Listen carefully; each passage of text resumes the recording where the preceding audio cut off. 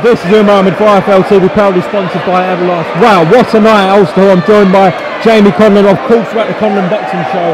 Unbelievable night here in Belfast, Jamie. Fantastic, Nate. Had everything, had a wee bit of everything, and that final fight was just what we needed to finish the night off, and loved it from start to finish. I think every fight was competitive enough, and I think we've seen a star in it. The star been born. We'll come onto the card in a second, but I was speaking to your brother about this. How tough kind of it was. I know you've been in management, but promoting is a different thing, putting shows on. How's it been, Jamie?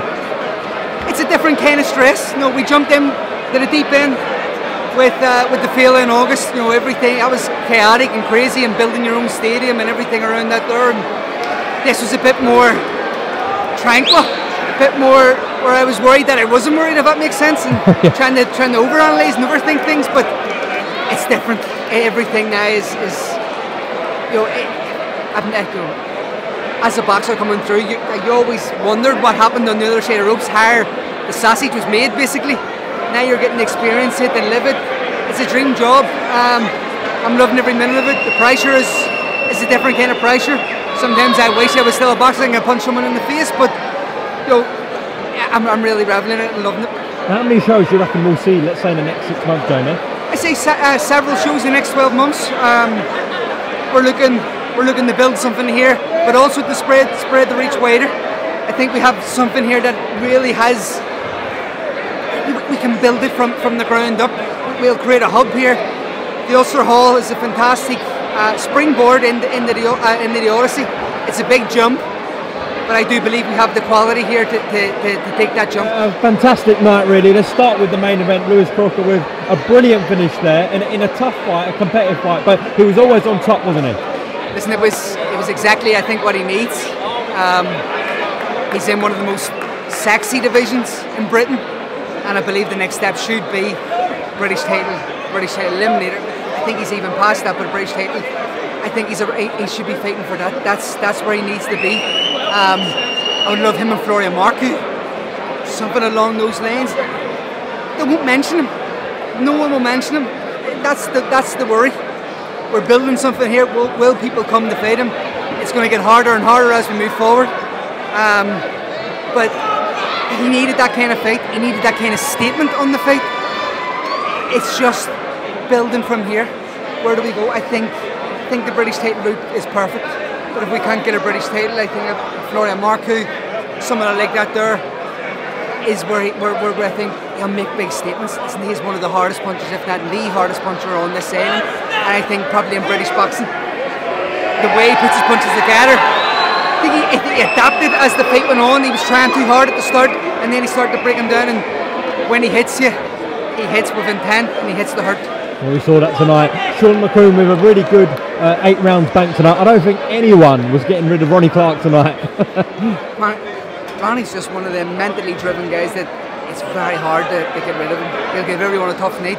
But again, it was the perfect fight at the right time for Sean McComb. Sean McComb, I'm sure, had a lot of questions and doubts in his head after the Gavin Gwynn fights. We bigged him up, something shocking here. He looked phenomenal here, building up again in the Ulster Hall shows. And then he took his opportunity, and maybe it was a step too far too early in his career. He needed to have these kind of Ronnie Clark opponents. And again, Ronnie tested him. He had a round 4, round 5, and Ronnie seemed like it was going to come back into it.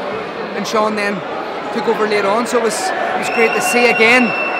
The next step was crucial for Sean McComb because he's had that 8-round fight against a gatekeeper in Ronnie Clark. A title fight needs to be had. I'm sure he's banging on the door again to fight Gavin Gwynn. He wants to fight Gavin Gwynn. He was saying to me he wants to fight Gavin Gwynn. He wants to right the wrongs. Tonight would have been the perfect test before the big exam. And what can we say about Paddy McCrory? I mean, that knockout is going, well, especially the first knockdown, the left hook, is going all over social media. Brilliant night for Paddy, and the atmosphere was electric when he fought.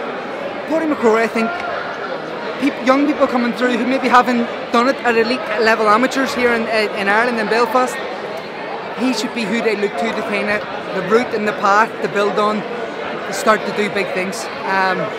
Paddy started way down, selling tickets on really low cards, really dinner shows basically. At the end of the day, again, ticket seller, started to create a following. He's a great following, footballer and stuff like that. So he started to build, then he started to take opportunities in 50-50 fights or 60-40 fights against him, he started to win. He started to get better. He got better. He got better. Tonight he was come in. I would love to come back with Paddy as a headline because he has the crowd, he has the style, and again we can make big fights with Paddy. I believe here. I text Frank Smith before we done this fight. Paddy McCrory against Jack Cullen. I think fireworks written all over it. Love it. I would love that fight. But again, Paddy McCrory's high risk, low reward. We have to kind of build him here again and bring people here, I think. Well, fantastic night of action on this Conlan boxing card. Obviously went out on ESPN Plus in the States and obviously on IFL in the UK. Just before I let you go, I want to ask about your brother. What was your reaction when you heard that Eddie Hearn and Matchroom won the purse bid for him in Leewood? Actually delighted, you know. I think from our point of view, from Eddie's point of view, it makes sense. It makes a lot of sense. If he goes some Paddy's Day in New York, if he does it at the Big Garden, if he attaches Katie, he's investing a bit more in Irish fighters coming through to build the Irish fighters around it. It would be phenomenal. You know, financially, I think it would work out well. I know it's expensive to put a show in New York, but you're going to generate the gate there. Do you think he'll stick it in Nottingham? If he does, he does. Again, it's one thing he's relishing. He's looking at it from the point of view that I'm a challenger. I should be going away and fighting in Nottingham. He'll want to take that wee bit of out of the comfort zone experience. Let's go to Nottingham. I don't think it does the numbers of what it does in New York, but Nottingham would be no problem, I'm sure, for him. For me, from a management point of view, I think everything is New York. I think everything. Eddie and stuff, I'm sure I've been watching from afar and seeing how much of a draw he is in New York. Attaching Katie, going to the big room, doing 20,000. Katie and Serrano with the Puerto Rican side of things coming to it.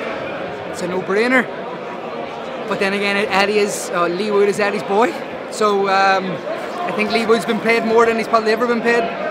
You know, that probably softens the blow to go to New York. But again, it's a neutral venue. I'm sure a lot of the Nottingham fans will come across to New York. They're totally confident, and it's a fantastic fight. It's a fight. From a brother's point of view, you're going, fuck me, it's a very tough night. It's a tough night. I would want an easier night, but seeing Leewood progress up close and personal at the Golden Contract, Harry's developed. You know, he's a world-class fighter. Harry beat Kanju, and you know, we go about the belt situation with the regular and the super. In my opinion, Leewood is the world champion. He should be the super world champion. It's just a name. He beat Kanzu, who was, I thought, the guy at 126 and was going to fight Josh Warrington. So he deserves all the credit to being world champion and be named as world champion. And when Mick beats him, he'll get all the credit to being world champion then after that. Well, whether it's at Madison Square Garden or in Nottingham, it's going to be a cracking fight. We look forward to it next year. Jamie, congratulations on a brilliant night at Ulster Hall. Coming, and we look forward to the next show. No, pleasure to come.